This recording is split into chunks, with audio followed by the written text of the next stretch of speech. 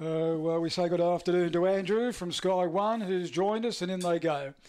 Gun Blast now in the 175, so they've taken the 180 tub fixed odds. Will run the favourite.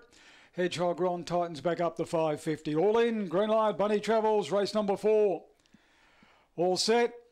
Ready and racing, double exposure, Mr. Gun Blast, and where's Showy won the break. Gun Blast is going the lead. Angel's Desire neck, Hedgehog Wrong trying to work around and got all over the back of runners.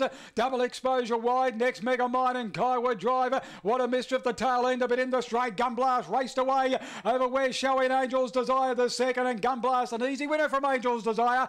Third home, give it to where's Showy and nose on double exposure. They'll follow next in by Hedgehog Wrong. He was put out of it early from Mega Mine.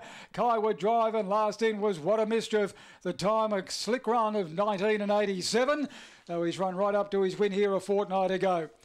The return 160 and 104. Gun Blast is bolted in by Spring Garnet and Lily Zoe.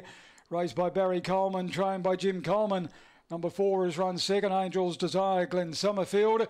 1/3, where's Showy, Peter Parker. Number 6 is run 4th, and that is double exposure.